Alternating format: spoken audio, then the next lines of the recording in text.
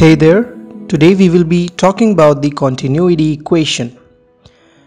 Besides the fact that it has many applications in different branches of physics, in this video our goal is to just talk about the first two, that is electromagnetism and quantum mechanics. But before that, let's start with the generalization. So consider a volume V, and for simplicity let's consider a sphere as our surface. Now consider some charges coming out of it. And this is often represented with a vector field called J, which is equal to the density of that charge or maybe any quantity times the velocity.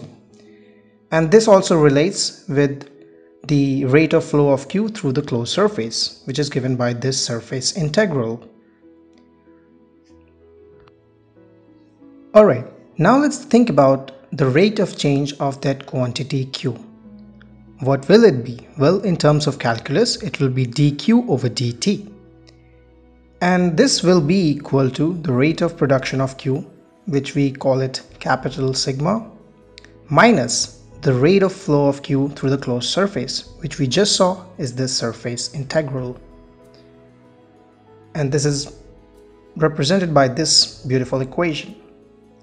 Now, in terms of continuous variables, where we include some densities, this rho is the quantity density and this small sigma is the rate of production per unit volume. And using the Feynman rule of integration and some divergence theorem, we get this beautiful equation. Now, considering the terms inside the integral gives us this equation. And then we will think about two cases. So in most of the physics, you will often deal with conservation laws, which will give us this sigma to be 0. That then gives us this beautiful equation, which we were telling in the starting of this video. Alright, now let's see the particular case of electromagnetism. Here we will consider two cases. One is charge conservation and the other is energy conservation. So let us start with charge conservation. Again, consider some volume V. It doesn't have to be a perfect sphere, it can be anything. Then we write the current as the negative derivative of the charge, which is represented by this integral. Then we convert the integral using Feynman integration. And then we write this equation just by equating the two terms. Again, using divergence theorem and comparing the terms inside integral, we get the same equation again. Okay, now let's see energy conservation. In energy conservation, the derivation is a little big, but I'll let you go through it. And in the way, I will just explain what the terms would look like. So first, let's consider the force on a small charge in electric and magnetic field, then consider the work by it.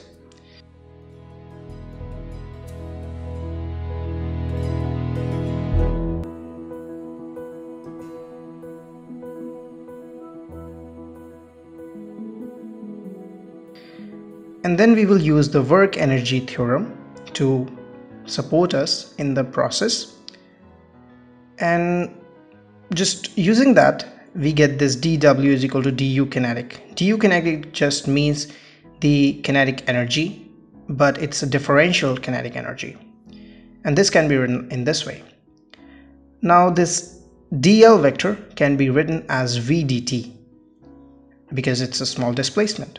Then separating out the terms and making the second term to be 0 because two perpendicular vectors when dotted with each other gives us 0. And we get du kinetic to be this thing.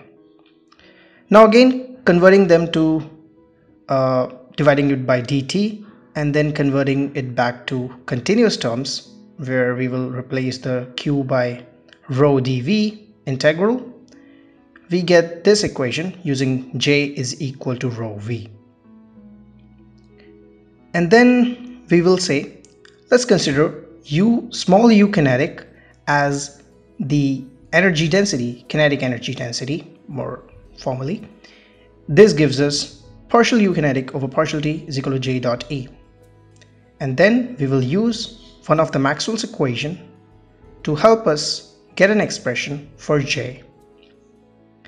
Now substituting this in the first equation, we get this. And then we will use a vector identity, which is this big expression, to help us. And then we will get partial U kinetic over partial T is equal to this. Now by using Faraday's law, you will just say del cross E is equal to negative partial B partial T, which gives us the above equation. And then we will use this fact that dot product of a vector with its partial derivative with respect to time is this quantity. And then we will get this expression if we apply it for electric and magnetic fields. Then the term inside is often referred as the U field, which is the energy density stored in the field. So U kinetic plus U field is kind of like some total energy density, U total. And these two equations looks a lot similar. So we just flip the sides and you see U total is the energy density, the total energy density, and S is what we normally know as the Poynting vector.